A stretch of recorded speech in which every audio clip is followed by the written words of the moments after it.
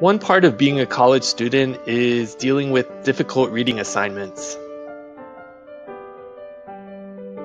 And as you just discovered, students often use negative words like overwhelmed, panic, stupid, frustrating, and worried to describe how they feel when they have to read something hard.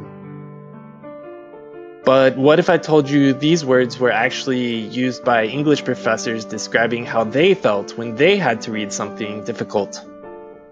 That's right, in terms of emotions, teachers and students aren't all that different. So how do we break through our initial frustration and move on to a place where we understand what we're reading and maybe even enjoy it? One answer is active reading strategies. And what are active reading strategies? Well, they're tools to help you keep your mind engaged while you read so that you're better prepared to discuss what you've read and write about it in class.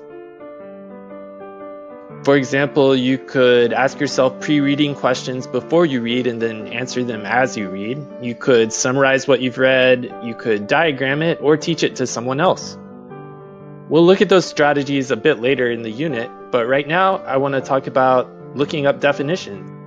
I really can't say enough good things about looking up definitions and writing them down in your notes as you read. It got me all the way through grad school. For example, this is a quote from something we'll be reading next week.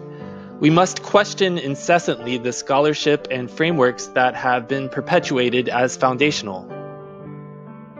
I understand the first three words, we must question, but incessantly I'm not sure of. So I look it up in the dictionary and find out that it means without stopping. So now I understand that the author wants us to question something without stopping, to keep questioning it without giving up. There are a few more definitions I want to look up to make sure I fully understand the quote, but I'm off to a good start. After I've looked up all the definitions I don't know, I'll be able to restate what the author said in my own words, which is a pretty good indicator that I've solved the puzzle and understand what the author was trying to say.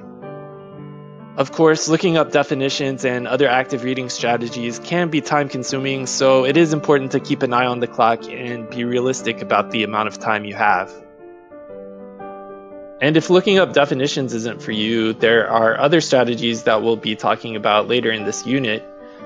What's really important is that you find something that works for you and continue to use it throughout your college career.